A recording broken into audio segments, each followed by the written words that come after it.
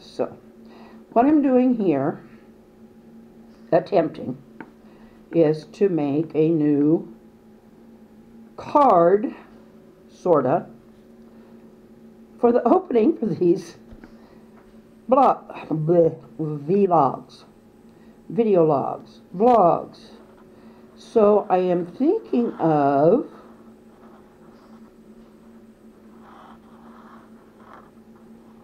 something like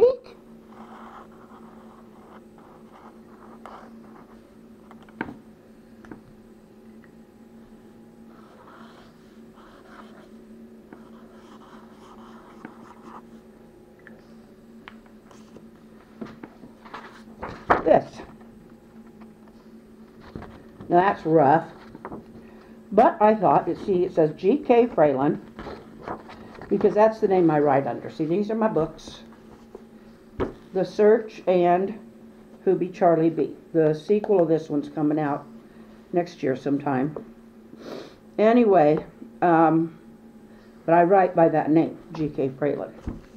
So I thought, well, I'll use that here and kind of use it as a bonus of, so I thought, well, if I did my signature this way, G.K. Fralin, as if it's one word, then why not? And hello. But I've been thinking whether to just do it all in black or to outline it with red and blue. You let me think what you think. Let me think what you let me know what you think. Or if you think I should sign it Glenda Fralin, like it is on my blog, and just do a regular signature. Anyway, so for today, dun, dun, dun, dun. So, I think I figured out a way with this camera. I've used some of its attachments to support it in a higher position, and I tried to lean it back a little, but it, thank goodness it's got that 180 or whatever view fisheye thing, because pardon me,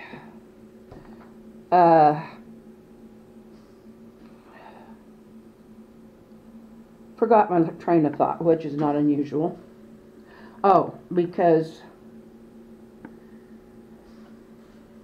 I forgot to bring my mouse, my wireless mouse. But since I don't have it up higher, at least, hopefully you're not looking so, you know, I'm not looking so far down. Anyway, I eventually get what I mean to say said, although, let's just say, it's me, people. I'm not trying to be anybody else. Okay, try to get myself logged in.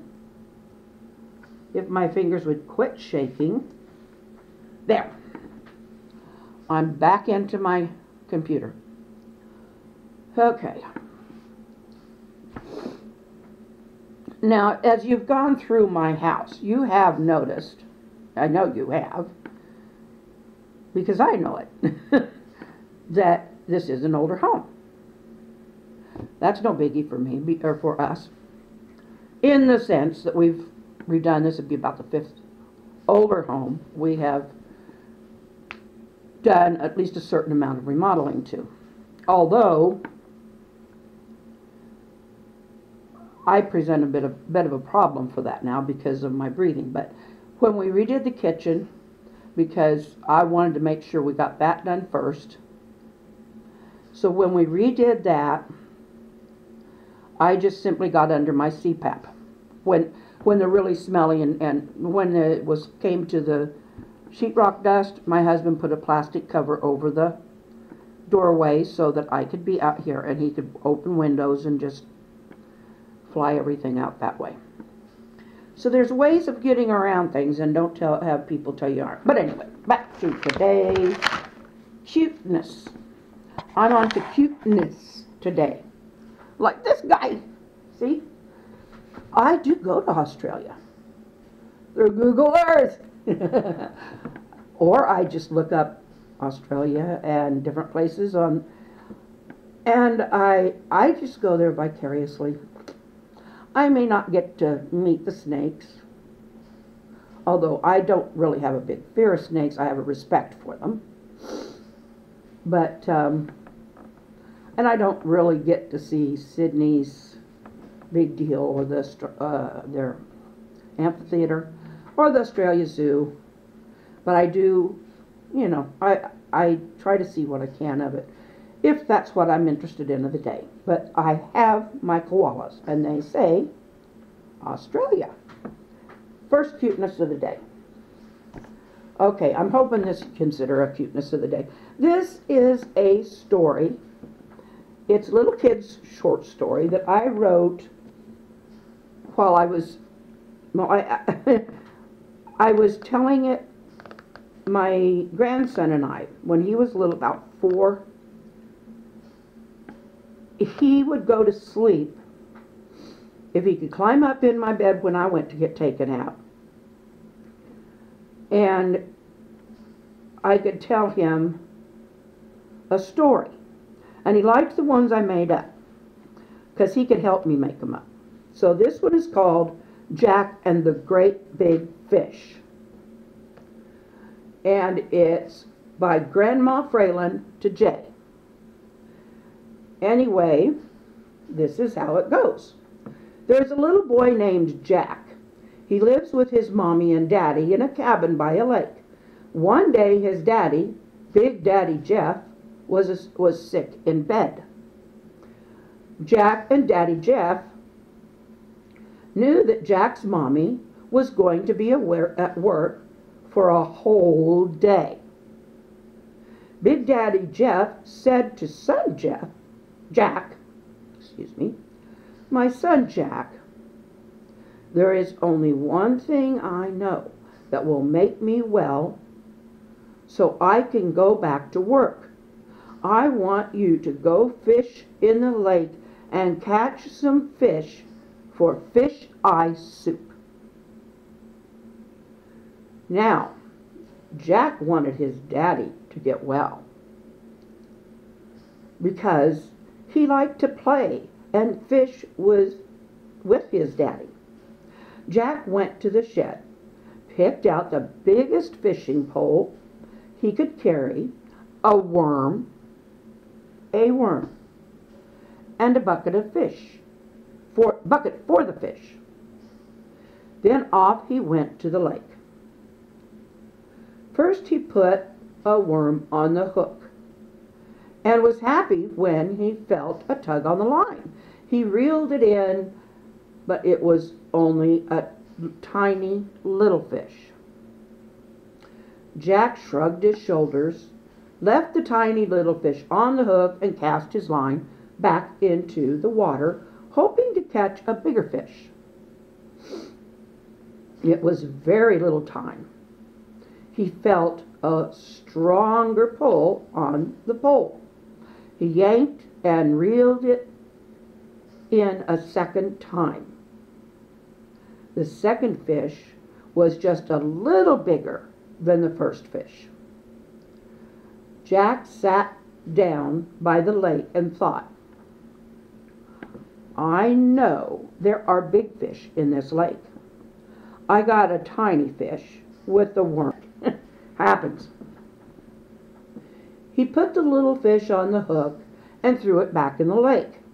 In a very little time, he felt a big tug on his fishing line and bent the tip of his pole a little. Jack jerked his pole even harder and pulled in the biggest fish yet. It was a very nice sized fish, big enough for a bowl of fish eye soup. But he knew his daddy wanted, oh, here I go again.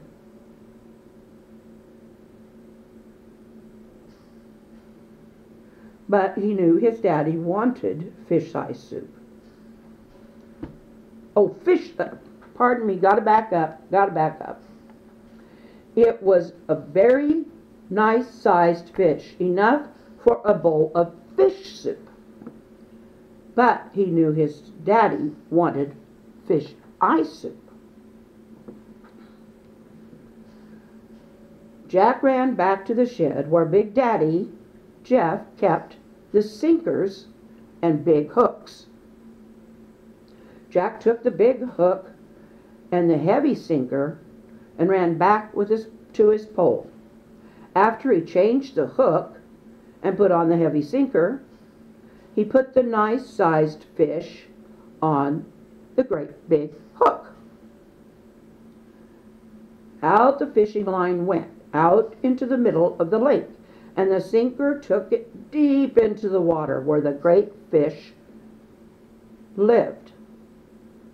Whirr! The line started running from the reel, and Jack stuck his feet in the mud and gave it a biggest yank he could.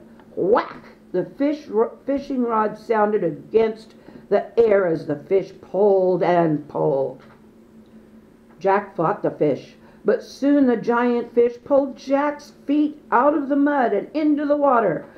Jack held on, determined this fish was for Big Daddy Jeff's fish eye soup. Soon Jack's head came up out of the water and he gulped a big breath of air. Whoosh! The big fish, huge fish, pulled him under the water again. The great big fish was not ready to give up. Jack tried to think. Thinking is hard when you are pulled fast through the water by a giant fish and trying to catch a breath whenever you could. However, Jack finally thought that maybe the giant fish was using him as bait to catch a bigger person. Jack swam with the fish, popping up for air every little bit. When the fish would bring him back to the side of the lake where their cabin was, Jack would yell as loud as he could, "Big Daddy Jeff, help me!" After 3 times swimming with the fish around the lake, Jack looked up and there was his daddy with the biggest net Jack had ever seen. His daddy stepped into the water, and the next time the fish swam by, Big Daddy Jeff reached out and grabbed Jack. Then Big Daddy Jeff jerked on the fishing pole and stopped that great big fish. The fish was so tired that it let Jack's daddy catch him. "Jack," Big Daddy Jeff asked, "why didn't you just let go of the great big fish?" "I ran out of bait." "Because you kept using what you had to get something more than what you had." "Yes, but it almost got me instead." "That's right, and I'm glad you know that. Now let's go make a huge bowl of fish eye soup and cut this fish up for a whole week of good fish eating." "Big Daddy Jeff," Jack said, "please don't tell Mommy that the great big fish caught me." "Okay, it's our secret, unless you forget and tell her yourself."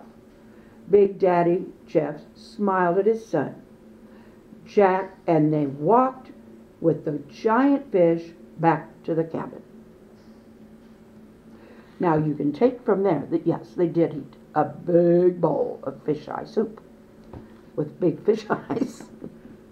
And that is today's cuteness on the vlog. And I really hope you've enjoyed it, because I have. I kind of enjoyed telling that story. And if you like it for your kids, hey, play it back for them. I don't mind. I like it when I actually do read a story well out loud, which isn't often. I'm not a good out loud reader. confession. Okay, made that confession. But they say practice makes perfect. I don't know about perfect, but better.